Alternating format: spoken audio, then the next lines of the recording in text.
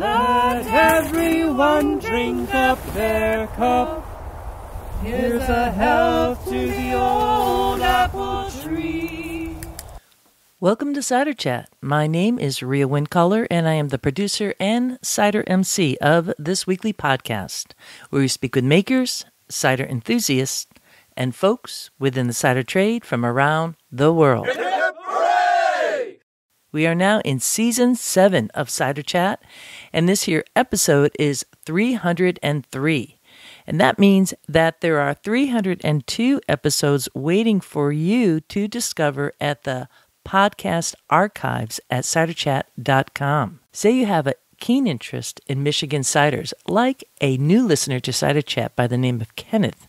Well, for Kenneth and all the fans of Michigan, there's a whole bunch of episodes that you can find at the podcast archives. There's one with Greg Hall of Virtue Cider, Nicole and Rafe Ward of Forgotten Ciders, Dan Young of Tandem Ciders. I did a wonderful dinner with Phil of Gitchy Gumi Cider Works. We went to an Ethiopian restaurant, and I want to say, it was so good. Talk about a food pairing. We also had Paul Vanderhyde of Vandermill. That's a cidery just right outside of Grand Rapids. And we had Ridge Cider. And then I did a special recording titled Cider Voices from Grand Rapids. And most recently on last week's episode was Patrick McCauley of Washtenaw County. That's right around Ann Arbor, talking about all the amazing cider mills from 1841 to today. So that's just one area. I've covered the Pacific Northwest, we would say Southern California, Northern California, just about every spot in the USA we've touched upon, and also parts way outside of the USA, going into Europe and further afield from there. So there's a lot to be had. Just go to ciderchat.com/podcasts and have fun. This past weekend was smack in the middle of the winter, which means it's Wassail time. And I was able to get to a wassail despite the bitter, bitter cold, which was about 6 degrees out. Now, I just want to catch up some of you who are regular listeners. Back on the 300th episode that I released in 2021, I said that I was planning to go to the UK. Well, I didn't. No! I canceled my flight the night before I was to leave, partly because there was a storm coming. I was contacted by the airline saying that it was either going to be canceled or delayed. And that set everything off schedule because in this time of Corona, that may not be the best choice. And specifically at that point in time for the UK, you were required to, upon arrival, have a PCR test. And if I missed my flight or it was delayed, that would just send everything off. And I wouldn't be able to go anywhere. I'd have to quarantine until I got the test. So, sometimes you just can't keep on pushing up the hill if you have nowhere to go. And luck had it that everything worked out. I was able to kind of cancel without too much heartbreak, although my heart was longing to be there and to be wassailing. But as luck has it, wassails take place all over the world these days. And on this here episode, we're going to be sharing with you on how you could do your own wassail if you've never attended one before. Because it does have some tradition to it, which is really fun to integrate. And we're going to have a very special guest who is near and dear to my heart and one of the key people who has done so much programming for Cider Days over the past couple of years, specifically for the 25th annual Cider Days event that takes place in my special spot of Ciderville. So we'll be going to that a little bit later on in this episode after we talk about some of our sponsors. Walking through the orchards. Cider Chat is listener supported, and there's two ways to help. Well, there's many ways to do it, but two ways that it really needs your monetary support. One is to hit the donate button at ciderchat.com, and the second way is to become a Cider Chat patron via the Patreon page for Cider Chat. So that's a website for content creators like myself to get support from listeners so I can continue to keep on producing these episodes. And you can sign up just like Ginger and Scott did. They are starting a new cidery called Olympic Bluff Cidery. And they signed up and just became heavy hitters for Cider Chat via their monthly donation. I'm so grateful and so thankful. You know, I've been corresponding with Ginger for a while.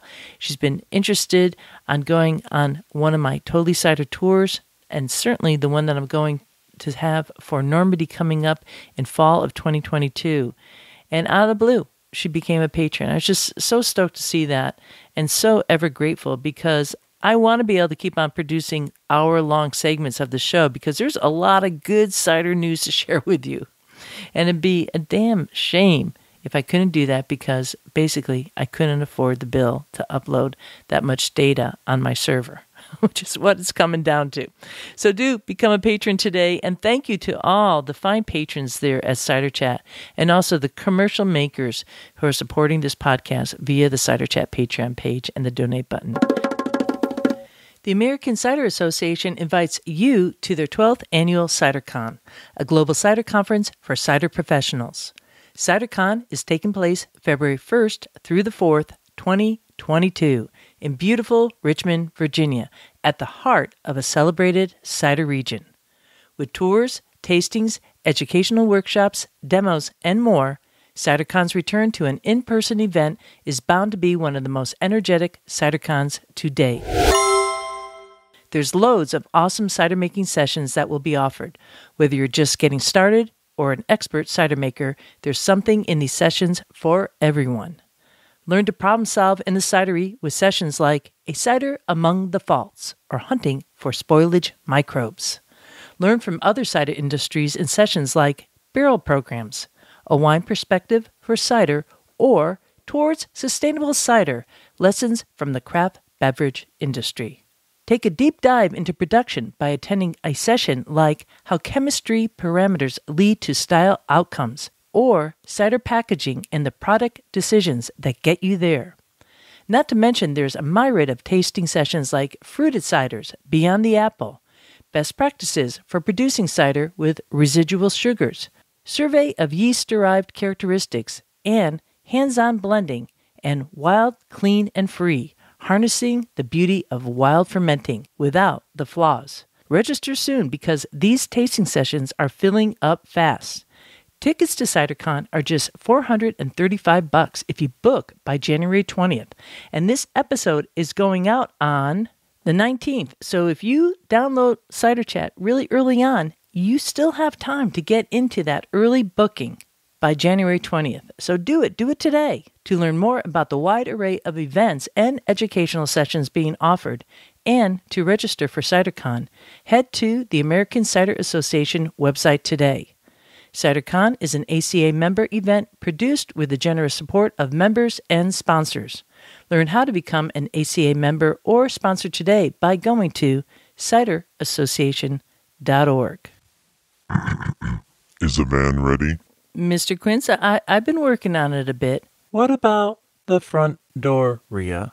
Well, it's not fully closing right now, but, if I pull out the little screwdriver and I put in, I don't know, some like WD, I think it'll get working. We'll be able to close it. I'm scared. No, wait, mate, talking palms. We're going to be okay. Look, we took the Plymouth Voyager on the Cider Field road trip this past summer, and it worked fine. We got home safe and sound, no problem. Indeed. But this is the middle of the winter, Rhea. Look, Perry Pear, we're going to be okay. I'm going to make sure that the oil level is good, the transmission is good, the tires are pretty much brand new tires, and we'll have plenty of room to bring all our cider. We're bringing stuff down to share with patrons of Cider Chat, so we want to make sure, if they're going to be there at CiderCon to definitely let us know so we could raise a glass, because I always bring something special along to share with patrons. And we're leaving a little bit early, so we can make sure we get to Richmond in time for the tour on Tuesday. I'm going to go check the van now. Me too. Okay, Poms, go ahead, check it, make sure it's okay. Mr. Quince, shall we put in some extra blankets, flares, and flashlights? Roger that, Perry. What would I do without you?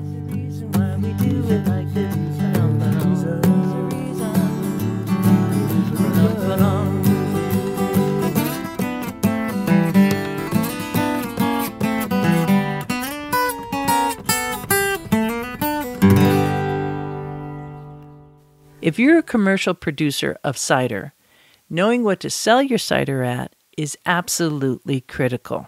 And it's really the way of a business, isn't it? You produce a product, you sell a product, and then you clear out your warehouse, or in this case, a cidery. You empty the vats so that you'll have enough room to bring in the new crop of apples and the juice that's being produced there to make cider. That is a win-win combination. But how do you get that price point? I mean, you don't put a whole bunch of numbers in a hat and pull one out and say, aha, for this bottle, say, we're going to put this at a price point of, I don't know, what do you say, Joe? We put it at $6? No, let's make it 10. You don't want to be doing that because what you might think is a $10 bottle of cider, somebody else might think it's a $16 bottle and it's worth every penny. Or conversely, maybe it is worth $6. And the only way you're going to find out about that is by getting feedback. And one of the clear-cut ways you could do that is by entering your cider today into the New York International Cider Competition. It's taking place on February 22nd in New York City, and it is designed specifically for commercial makers. And the judges are the buyers and sellers of product who will give you straight-up feedback whether or not your cider is going to sell and whether or not stylistically it is meeting the market, which I would assume is worth every single penny that you would put into that judging pool to get that kind of feedback. So don't delay because February 22nd is coming up. And all you need to do is go to nyicidercompetition.com and scroll down to find how you could register your cider today. Once again, go to nyicidercompetition.com. Smelling all the blossoms. Ria, Yes, Medlars? the doors are frozen shut. Oh, on the van? Well, you know, that happens up here in New England. It was just only like raining and snowing yesterday. They'll thaw out. Maybe yes, maybe no. Ye of little faith here. Come on, Medlars. We speak the truth. I know you do. Anyways, what'd you find out, Mr. Quince? Perhaps we should rent a van. Oh, come on. Palms. It's just a 1997 Plymouth Voyager. I know it's going to make it down to Virginia. We'll take our time, as we always do. We're going to go along the way. I was thinking about, maybe pairing some cider and food with some different spots that we've been looking at on our map. I'm going to create a list of rental cars. Let's do it. Well, wait a minute. Look, we only have so much in our budget, and, we're not millionaires here doing podcasting. It's kind of out of the pocket. So we'll just take our time and go along. I'll bring my AAA card. I have a card too, Perry Pear. I'll remember to bring it. Right. Like you signed up for the Steve Martin Masterclass in Comedy. I said I would look at that class, Perry Pear. I didn't say that I would totally sign up. Yes, you did. Oh, my goodness. I'm getting a sense that palms rule the world. Bingo. Oh, my goodness. I can't even. Shall we move on to the Wassail? Yes, Mr. Quince, that would be awesome. Let's do that. Al Sachs was last on Cider Chat in episode 72, titled Lost Apples of the Quabbin. He did a presentation with Matt Kaminsky, who is also known as Gnarly Pippins on Instagram. And the two of them were charting different apples in an area known as the Quabbin Reservoir, which was taken over many years ago to build a giant reservoir that feeds the city of Boston. And as such, but 5 towns were basically torn down and moved out of there. Everything. The landscape was totally clear, yet the apples, some of them remain. So that is a pretty cool episode, and I'll put a link in the show notes to hear the lost apples of the Quabbin. But on this here episode, he's going to be telling us about how you can do your own wassail, because he has been leading Wassails for a number of years. He is what is known as the butler or the master of ceremony. So get your cup ready and join this chat with Al Sachs of Amherst, Massachusetts. Wassails have a long history that go back into medieval and maybe even before medieval times, where in the middle of winter, people wanted to go out and make sure that they celebrated their orchards and wish them well so that they could be fruitful into the next year. Orchards were an important part of the rural economy. If you think about the old ways of orcharding, you would have animals like cattle or sheep underneath the trees, and above the trees would bring apples, and it provided fruit and drink and dried apples, and it was a really important part of a local economy. So wassail, if you go back to the original meaning, comes from the Anglo-Saxon or the Norse, meaning to your health. And in the old days, people would say wassail, meaning I wish you health, and the response would be drink hail, and you would drink a toast to the person who offered the wassail toast to you. I like wassails because they bring people out to the orchard in the winter. We've often been cooped up for a while, and it gets us outside. We remember that there is a whole natural world out there. We're not just staring at four walls. We understand that there's, a real beautiful world at night too. It's not generally held during the daytime, but of course it can be. And it's a way to also celebrate the people who grow apples and maintain the orchards. So I'd love to talk to you a little bit today about what I do to put one together. Cool. So when you say wassail, it also could be, if I was doing it in the Norse way, it would be Wassail. You're better at the Nordic languages than I am. Oh, yeah, I don't think so. I know the songs, but I don't know all the pronunciation from various countries. Well, it's all about the song. So when does it take place? Generally, it's thought about as happening on Twelfth Night. And Twelfth Night, of course, changed over time because there was a change from the Julian calendar to the calendar we currently use. But basically, it's sometime like 12 days after Christmas or sometime in January. But I think that people need to think about this as to when's a nice time to do it in January or early February. It really doesn't need to have a specific date. It needs to be when you can gather people together and kind of welcome in the new year, and make sure you're giving your orchard a good kick off to the next season. It's kind of the beginning of the whole apple season. Mm-hmm. And just to give a nod to our friends down in the southern hemisphere, their midwinter time would be in July. And I know that there is a cidery in Tasmania, which is the island off of Australia, known as Apple Isle. And at Willie Smith's, they have their annual midwinter festival in July. I think it's normally around July 15th. And it's kind of hard for us to be thinking about that, but there's a whole other world down in the southern hemisphere that is able to, bring in this tradition. So they do it backwards down there, and that's a good thing too. Or we do it backwards up here. Exactly. Who knows which? Who knows which is which? It's a round globe. So it takes place. There's two things, like the 12th night. Like the traditionalists will be like the 5th or the 6th of January, right? And then a lot of folks really kind of focusing in around the 16th or the 15th, 16th, or 17th. However it falls, it's always like on a weekend these days. I don't know if they did it on a weekend in the old days. It was when it happened was on the 12th night, to be exact. And I love your point that it could be any time of the year. That kind of makes it doable. Absolutely, and people do this as they'll do some that are very simple. They can do them inside. They can bring a little potted apple tree into like a daycare and celebrate the apples and the trees there. They could do this out during the day in your backyard. Even if your orchard is just one tree, you don't need to have a massive field of trees to do this.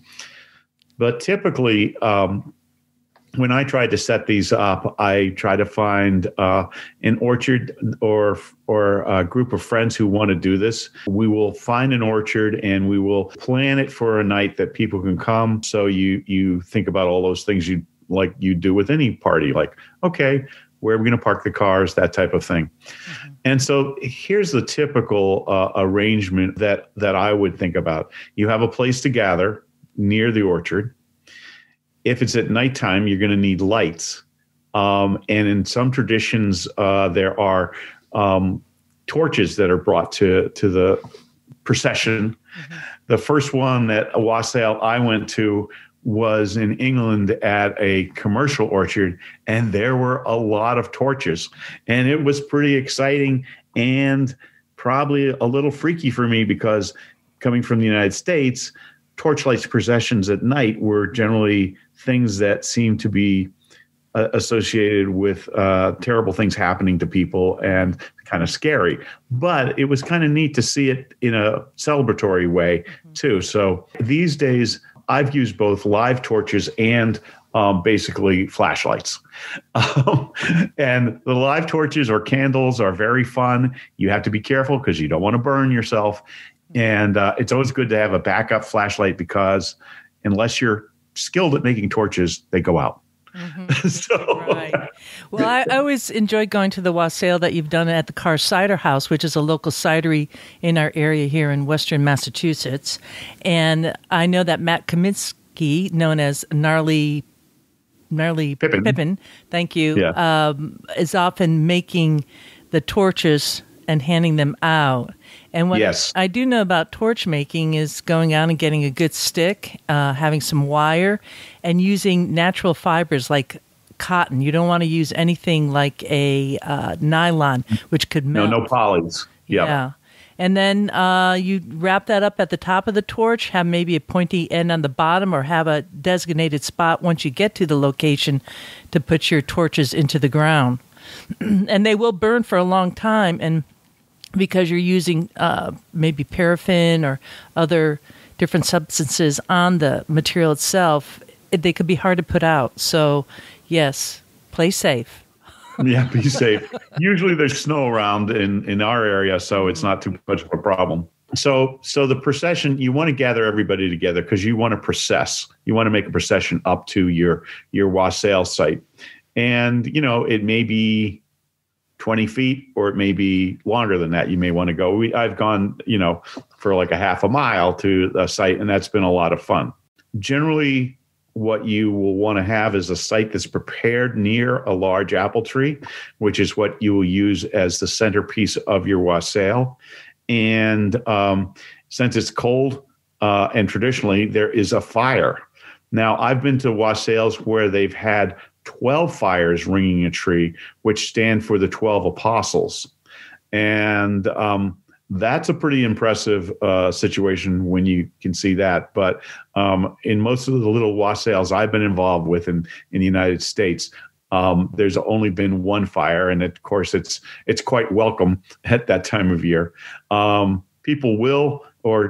People should bring some cider with them, whether it's sweet or made in their own basements or gotten at your local cidery.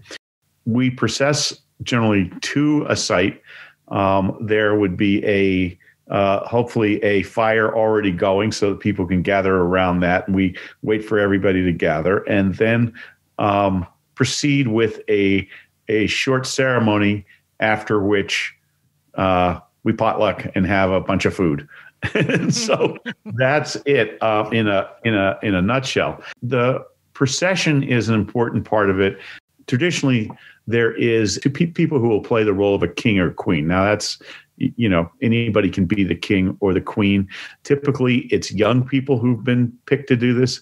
One thing that I've found is that it's great to have anybody do this, but whoever you pick should feel you need to have people who aren't shy, because they will have a role in the ceremony. And so, people can get dressed up in all sorts of funny clothes. And if I am leading the ceremony, which I do I've done in a number of occasions, I would be referred to in England as the butler, who is the MC, we would say in this country. But the butler leads the show and kind of helps people follow along with what's happening.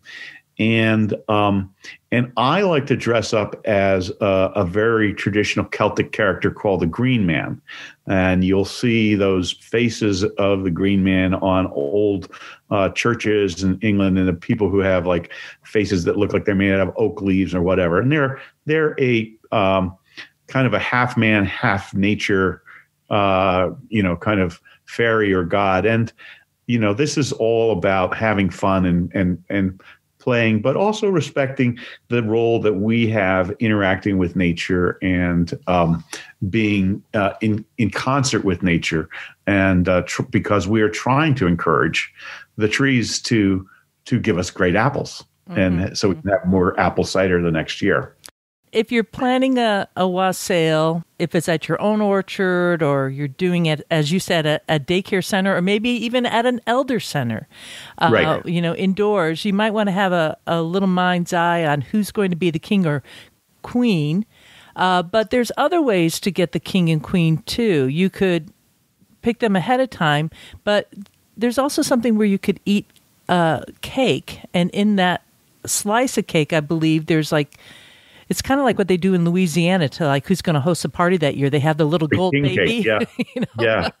Well, that's also a very tradition in Wales too. There's sometimes they put a coin in a cake, and people could eat the cake, and whoever's got that, oh, I've got the coin. They could be the one who's leading it, or there could be a like you could do one potato, two potato. There's any number of ways that you could pick who wants to lead that, and they need to and they can be celebrated in very sort of gentle ways of like, of course in the old days you might, if it was a Yuletide celebration, you might be considered the king or queen of misrule and have a lot of mischief up your sleeve and be able to be a little more of a prankster. But it really depends on how you want to see this thing roll out. Do they lead the procession, or is it? I like them to lead the procession. Okay. And if you're lucky enough to have people who are musical or even partly musical, if they can bring a drum or a accordion or something of that sort, or any whistle or something, just have some kind of a music so people can kind of march along up to the wassail site. And then that's where you sort of start your ceremony around the fire. Mm-hmm. We're in 2022 now, so just for folks listening out in Ciderville, the king and queen can be anyone. And absolutely, it could be non-binary. The whole landscape is at your feet to create whatever wassail you want, but just kind of knowing the traditions here. And Al, I think that at one time, it had to be young people and maybe a virgin. Is that true? That's what the rules were in the past. That's what I've read, is that they wanted this to be as pure a person as possible as they thought about in the old days. Right. Just shows you how traditions kind of change to make it for modern times. So folks proceed up. They're carrying torches, and is this where they'd also be banging the pots and the pans? They'd be making some noise, but it's not quite yet, but people do need to think about noisemakers at some point.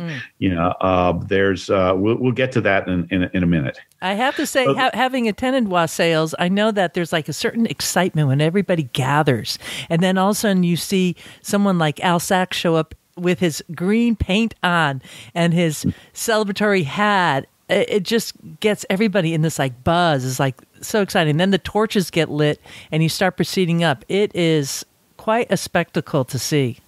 It's a lot of fun. You know, the other things that we've done to help people is sometimes we've been doing this in very snowy nights, and so sometimes we'll have somebody with a pickup truck who can help people who have a hard time walking get up to the site. But you can figure all those things out depending on your locality, and you know, getting access to the site is the thing that you need to be thinking about. Mm-hmm.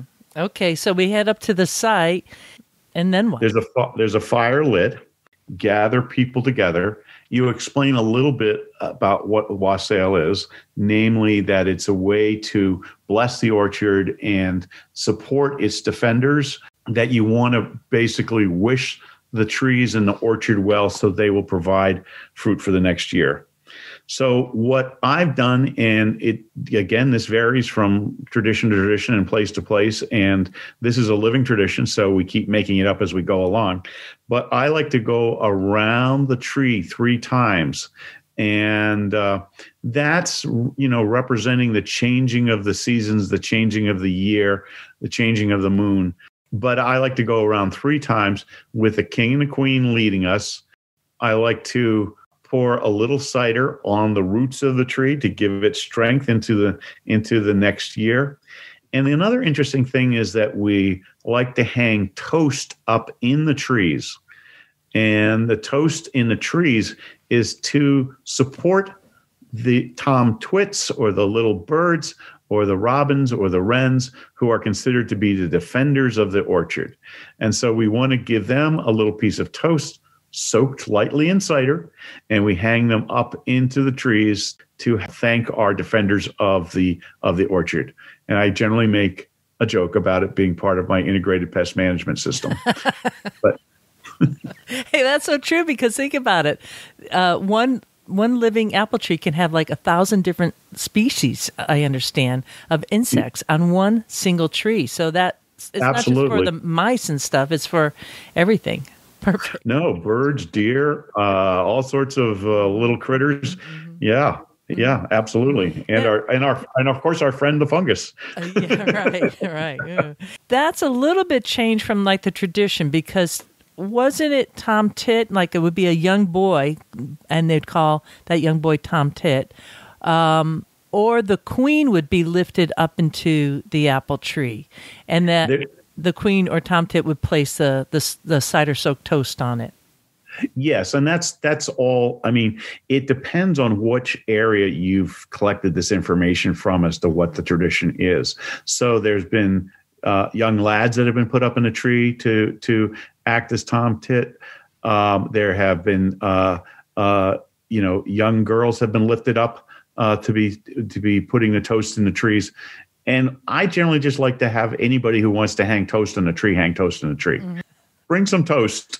Right. It's a symbolic. No doubt. Right. And the toast itself, when we say toast, we actually, people prearrange and have toasted bread.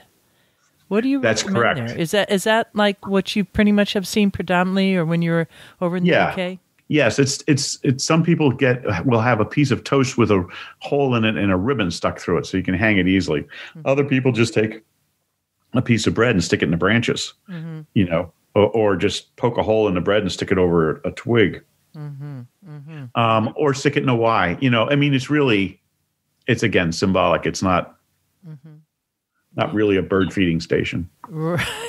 Right. So folks walk around the apple tree. There are a number of different sort of traditional chants that people would be saying. There's songs and chants. People will sing this song. O apple tree, we wassail thee, and hope that thou dost bear. For Lord doth know where we shall be when apples come another year. So bear well to fruit well, so merry let us be. Let everyone drink up his cup. Cry health to the old apple tree.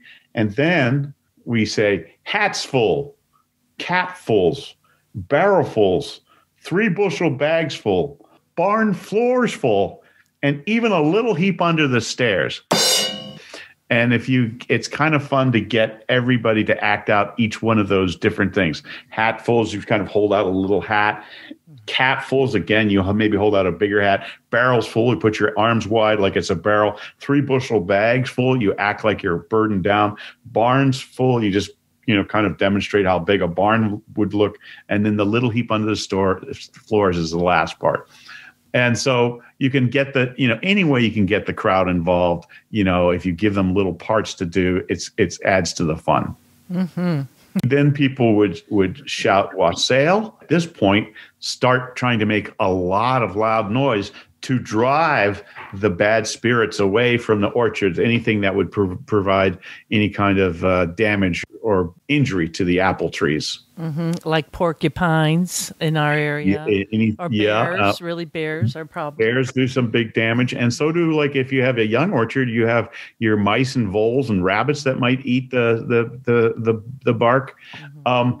And one of the things that's been nice is that I've seen people add all sorts of different parts to the wassail, including the reading of poems. And there's a couple Robert Frost poems that are very nice.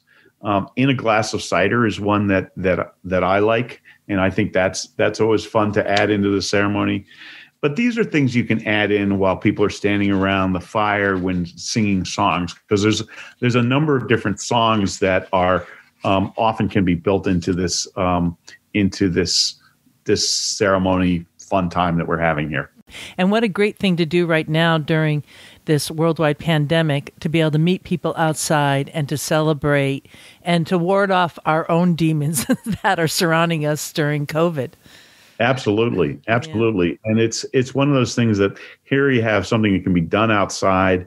It gets us out into the fresh air, and people will we of course want to make sure everybody is safe. So, people need to do their distancing and other safety precautions. Mm-hmm, for sure. Now, Morris dancers are a big part of this at some sites. That's right. And do you have anything to say about that, Hal? Or? Yeah, you need to get to be friends with your local Morris group and see if they want to participate. Sometimes they the wassail I went to in Hereford, England, was led by a Morris troupe, and they were quite funny and quite ribal. They had very politically incorrect humor, but it was very fun evening. People were, they tried to keep it clean for the family part of the ceremony, and they later departed to drink more cider off-site somewhere and sing dirty songs. Oh, my goodness. So there's always troublemakers. That's what keeps our world so entertaining. So the procession. You do the blessing on the apple tree. You pick an apple tree that, you think is one that people can gather around in a good old, generally some people say the oldest apple tree, but it doesn't matter. We've done wassails where it's been a apple tree that's like 3 years old. So it doesn't really, it just, and in fact, some of the older poems that you read about wassailing, they wassail plums and other fruits as well as apples. Traditionally, we think of it as an apple-centered ceremony, but it's more of in some ways, it comes out of an orcharding tradition. Mm-hmm. And wassailing is something that was done and then kind of transformed into caroling, where people would go around, and it was a way not to beg for food or anything, but you'd go up to the door and you would wassail, and people would be able to bestow you with cider and food. Well, if you go back to its English roots, you can see that there's sort of two strains of wassailing. One is the one that's sort of centered on the orchard, and then the other one is centered on the hall and the main house, and people coming around to wassail at the house,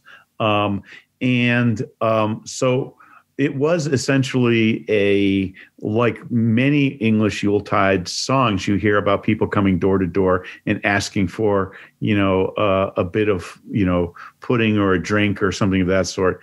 In wassailing, they were drinking out of wassail cups, which were very traditionally wooden two-handled cups that had a whole ceremony built into them. And I've actually not been that involved in any kind of door-to-door wassailing. But if you think about it, around Christmas time, there are, in the Christian community, there's a lot of different kinds of door-to-door singing that goes on. Caroling, parranda down in Puerto Rico, where, people will come and eat and drink together and sing songs. So, this is part of both a really old school thing as well as part of Christian culture too. Mm-hmm. I kind of like how they do it down in Puerto Rico, where they'll then grab all the people from that house and then go to the next house, and then grab all the people from that house and go to the next house, and it just becomes like this massive party moving from space to space. I think they really have it going on there. Yeah, and there's a similar up in Nova Scotia, in the French-speaking communities. These are more of pre-Lent celebrations, but they have, again, midwinter festivals where people are celebrating before they go into their Lent, with masks and people not knowing who's there, and it's going door to door and having fun with folks. Mm-hmm. Yes, so I guess it's always nice to tip our cup to our neighbors in the UK for really creating this tradition as they had it and how it spread out. But really, it's kind of coming down to all of us to create our own traditions around Wassail, and with the main point of getting out to celebrate. And if it surrounds cider and apple trees, all the better. For me, it's also about connecting back with the natural world and realizing, our sustenance does come from the earth. And the earth is out there doing its thing 24/7 all year long, whether we're outside and enjoying it or not. And it's good to get back in touch with it. I think it's a great community celebration. I think it's a great way to promote an orchard. If you're an orchard, if you're running an orchard, I think it's a way to bring people together and have some fun and some common ground. Right on. Well, I'd like to say to you, Al, wassail. Drink ale. For the dough, for the dough, the dough, for the dough, the dough, for the dough, the dee, for the devil, for the daddy, sing to